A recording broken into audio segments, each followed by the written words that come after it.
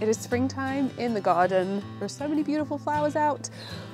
I am gonna go and check my bees for the first time since they woke up from spring. They don't hibernate, they didn't wake up, but they all go into a little ball during winter and they don't need so much attention. But then when spring comes, they're buzzing around.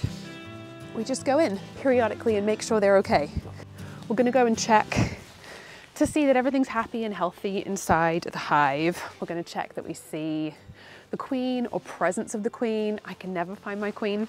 I got stung through a broken bee suit at the end of last year and it really spooked me. This is my first time doing a full hive inspection since I got stung.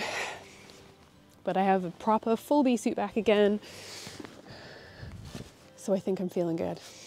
And then we also added some new very sweet little animals to our home. Yesterday we drove a long way to get them, but we brought them home and I will show you those after we hop down here and check the bees. Let's go down to the hive and then we'll come back and meet the other animals.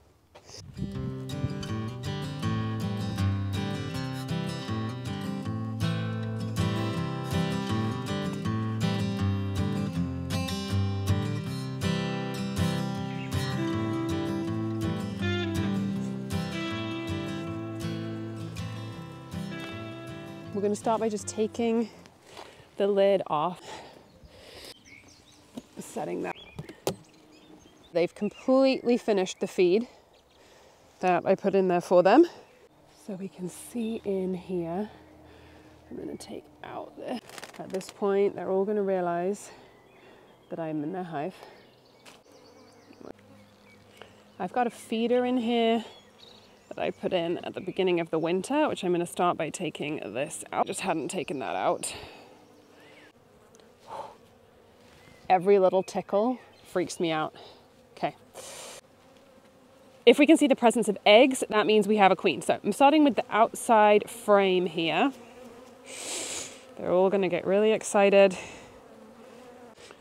So you can see here, we've got some comb they're building out. There's a little extra piece on here. And then some of the cells have some pollen, but there's not a ton going on in there. So we're going to pop that back in here and look at the next frame. This is challenging my nerves. After those stings, having a bee inside your bee suit is not a whole lot of fun. So this next frame has a lot more bees on it.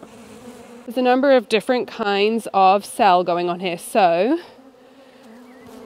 you can see these more orange cells are capped brood, so baby bees. And then down here, you can see larvae in there. So there's some larvae there. So I'm seeing larvae, I'm seeing capped brood. These are the different stages of the life of a bee. I think I can just see some eggs in here.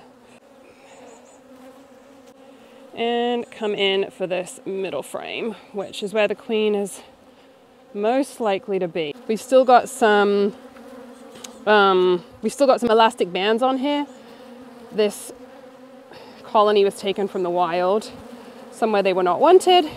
So I'm seeing a lot of brood in there. I'm not going to look for a queen. I don't see her, but there's a lot of brood and I can see they're starting to make honey in there as well. Staying calm.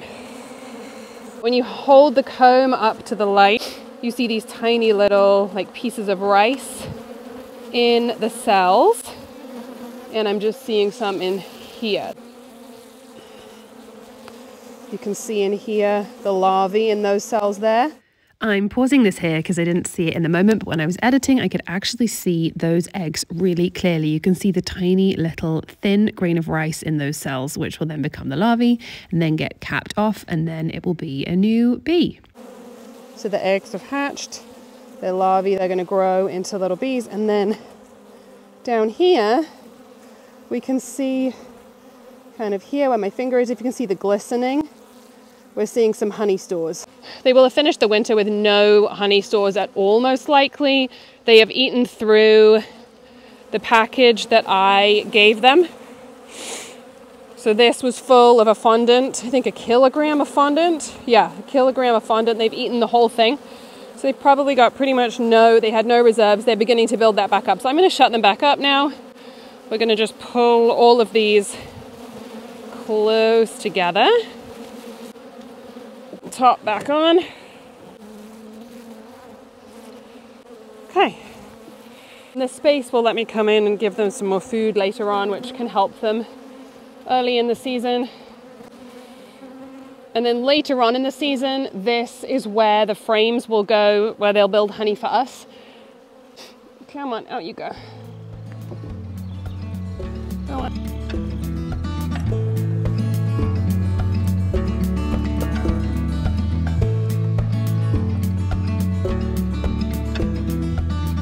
Okay, so hive check done. I've done a quick 360 of my reflection to make sure there's no bees on me. And honestly, that was really good for my confidence.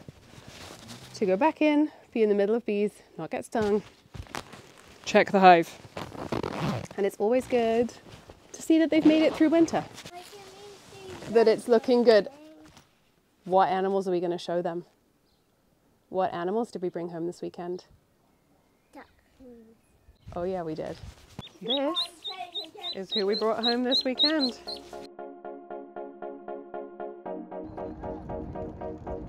We got ducklings. Here they are. We picked up 5 little ducklings. Don't let them pop out. They're in there.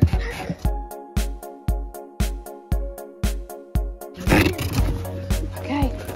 We got ducklings. It was fun. It was fun. It was also an adventure. This is us halfway home charging the car. We drove about 200 miles to pick up these ducklings because I could not find them anywhere near us. I wanted to make sure that I was getting girls, or 4 girls and a boy, because when you don't know, you then run the risk of ending up with all boys down the track, which happened to us with chickens, and I did not want to see happen our first time with ducks. I'll let you hold one in a second. We just cleaned out that little enclosure and we're going to pop them all back in. We have got 4 little Cocky Campbell girls, and you can have a duckling in a minute, and a Cherry Valley Drake. So 5 overall. And they're going back in their enclosure. They're going to get a bigger enclosure tomorrow, but for now they're just in this plastic tub. Hello. Ducklings. These are ducklings, aren't they? We first got chickens when we lived in California. Then we got more when we came to England.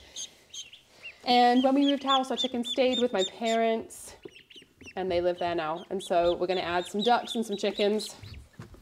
You want to go be with your friends? So these are our new little friends. Oh, you want to go join your friends? Okay, here we go. So they've got a heat lamp to keep them warm. I can't have that. For the first few weeks. Can I have a duckling? Oh. Give it a tiny stroke on its head, just like one little finger. Oh, there we go. Are you going to go get them some more food from the front door?